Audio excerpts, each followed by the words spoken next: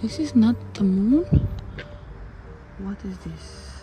Hey stargazers, let's unravel this cosmic curiosity. On the evening of March 24, 25, skywatchers were captivated by a glowing spiral drifting through the sky. Speculations range from UFOs to celestial events. But fear not, this mesmerizing display was not extraterrestrial. It was a fuel dump from SpaceX's Falcon 9 rocket, launched earlier that day carrying an American satellite. After completing its mission, the rocket's upper stage released excess fuel, creating a visible spiral as it vented into space. When rockets discard unneeded fuel at high altitudes, the released substance can form illuminated patterns, especially when sunlight catches them just right against a dark sky. These events, while rare, have been observed before and are a known aspect of space operations. So the next time you spot an unusual light show overhead, remember, it might just be human technology painting the sky. Keep your eyes on the stars and stay curious.